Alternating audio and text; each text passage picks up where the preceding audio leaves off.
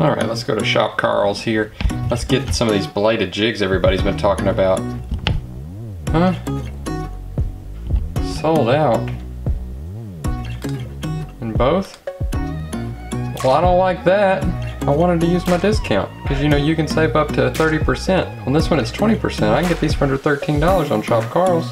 Let's go to Tackle Warehouse. What? Till like early to mid-April. June? Are you kidding? We're going to eBay. $75? Nope, not doing that. I mean, that's crazy to pay that much on eBay for like, it's just a chatterbait. I mean, yeah, it's a really good chatterbait, but it's really just a chatterbait. 2 weeks ago, they were nearly $100. I mean, that's just insane. What we're gonna do is I've ordered some skirt material. I've got a evergreen jackhammer jig, and I've got some paint. And we're gonna make our own. Stay tuned, let's do it.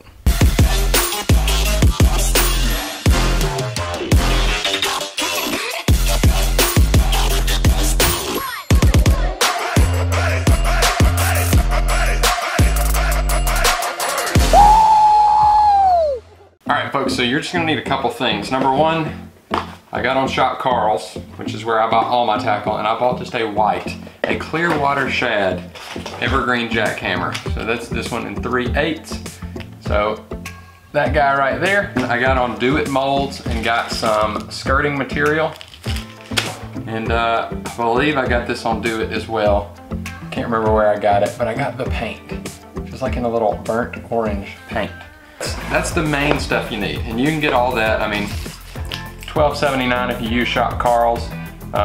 Link will be in the description if you want to use that. You can use my link to get there. Sign up for a Shop Carl's membership. This is actually called Blaze Orange. Blaze Orange is actually what the color is. So that's really the color. I know the jackhammers in that Fire Craw are that orange, and it's got black and red skirting. I could not find a black and red skirting, so we're just gonna go with all red, and we may take a black Sharpie and do it up the way we're supposed to. Get it? Do it. Do it up, get it? All right, that's pretty funny. So I've got a little paintbrush that we're gonna use. I've got some wire cutters. Even though we're not using wire, I'm actually just gonna use some line. I've got some 8-pound test line that we're gonna tie that skirt on. It's gonna be a hand-tied skirt. And I've got some vice grips. I'll show you what these are for. If you've got a fly vice, that's probably gonna be the best thing. I don't tie flies. I don't normally tie jigs. But for today's video, we're gonna do a poor man's job of using these to make like a little vise that will hold the hook while I tie this jig on. And that's really it. Let's get started. Come around here. All right, ladies and gents. So what I'm gonna do right now is I'm going to set up my little vise setup here. Something like that. Sweet. I'm gonna turn it this way so y'all can see what I'm doing. So what I'm gonna do right now is I need to take this skirt off.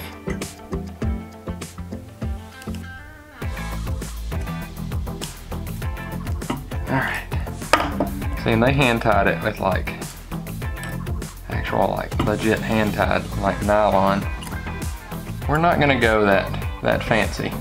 So now we got this naked old jig here. I'm gonna try not to get any paint on the blade. I've already taken the blade out and painted it black. And by black, I mean I took a Sharpie and put black Sharpie all over it. That's something you may or may not want to do. That's up to you. I like doing that to all of my blades on jigs. I don't really like a silver blade. So what we're gonna do now is we're gonna paint this jig head and let it dry, and then we'll come back and we'll put the new skirt on and we'll be done. This is gonna take several coats, I bet.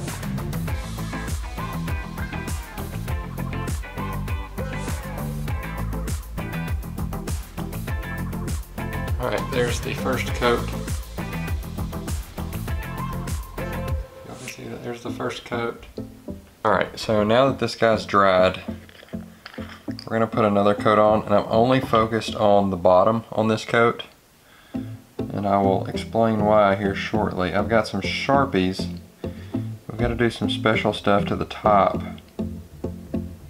and this is really just to get where we know we're gonna hit. like as far as like hitting bottom, just to add an extra little bit of insurance. Alright, I think our painting is done. It only takes about 10 to 15 minutes to dry, but so far so good. Now we can start working on our skirt material here.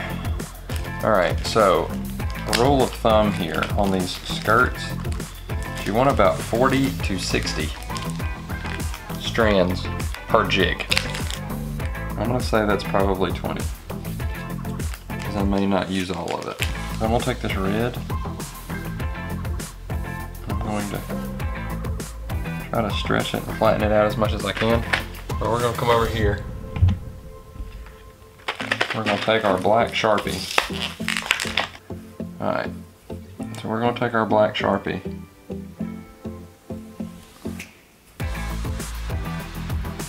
Stretch this out.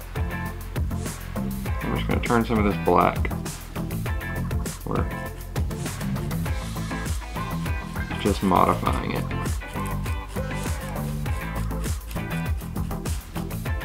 Much darker, a better look for what I'm going, or better for what I'm going for here.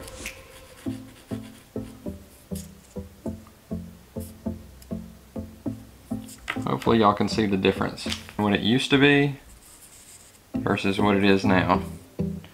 Hopefully y'all can see that difference. We've still got some of that red in there. I mean, it still shines red in the right light, but it's just way darker now. To take the head and match it to the skirt, we're actually going to take the Sharpie. We're going to draw in black right here.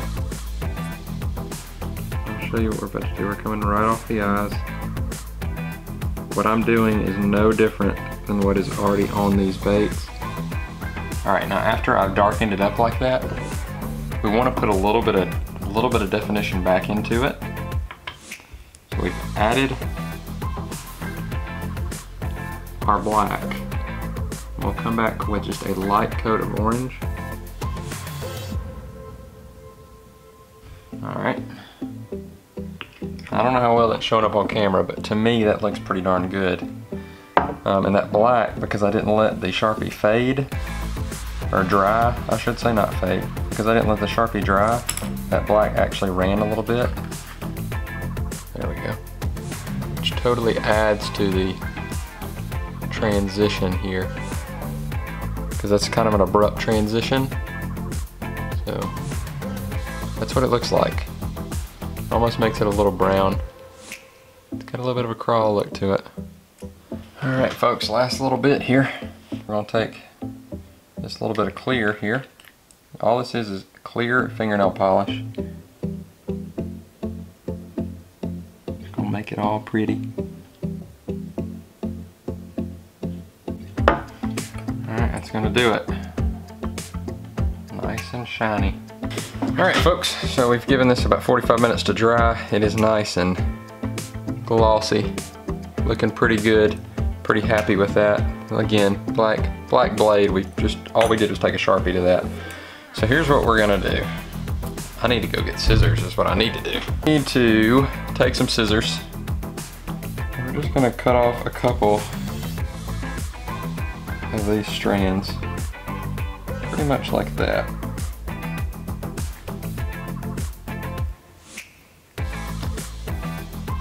About the same amount. Just a quarter. Now this next part is really, really easy. Alright, so what we're going to do is we're actually going to make a uni knot with our line. So I've got a little loop there. And we'll come back through, make another little loop right here, and actually do my uni knot. So I'm kind of got just a loop there that we can pass all of this through. And I don't want to get this too tight just yet. I want it to be tight enough that it'll slip. I'm going to tighten that up in a minute, but that is basically what I'm after. Hopefully y'all can see that. I've got a little bit of a loop there. We're going to take these skirts. Let's adjust this so it's straight up and down. Try to get them about even.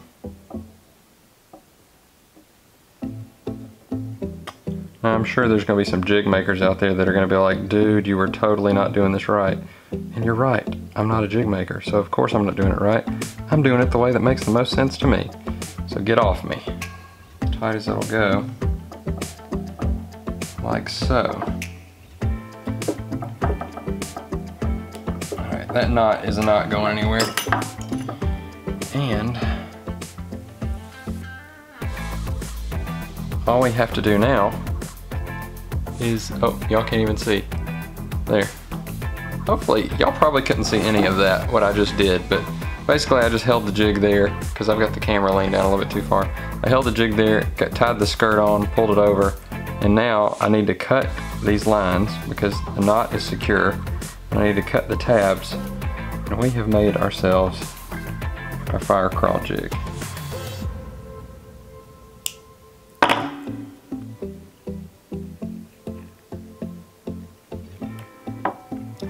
Hopefully y'all are seeing what I'm doing, because I can't see the camera right now. There you go. That is your fire crawl. The thing about it's the same. The internals are the same. The things that matter are the same. It's got the same jig head, it's got the same blade, it's got the same connections, it's got the same bait keepers, the same hooks. All we did was paint the head a different color, throw on a new skirt, and boom, people. You gotta wait till after all the crawls have been eaten to be throwing a crawl colored bait. And I must say, that looks pretty dang close to what we were after. It's a sexy looking jig. All right, let's close this video out.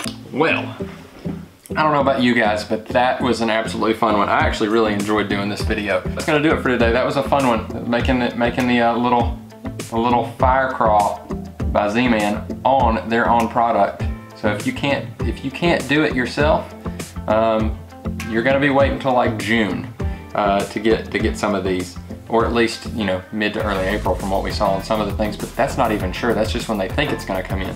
So anyway, all you gotta do is just go online, get you some stuff from like Do It, or I think there's also like jigskirts.com or something-like-that.com. Be careful when you search for stuff like that. You never know what you're gonna get. Use the stuff from Do It, the color, but all you really have to do is go to any Walmart or whatever and get some nail polish that matches the same color, because that's what we did for the clear coat.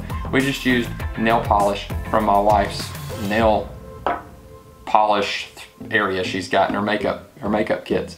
But you can take any jackhammer. I preferred the white because I knew it would be a good starting point as far as primer goes. And there's what we turned it into.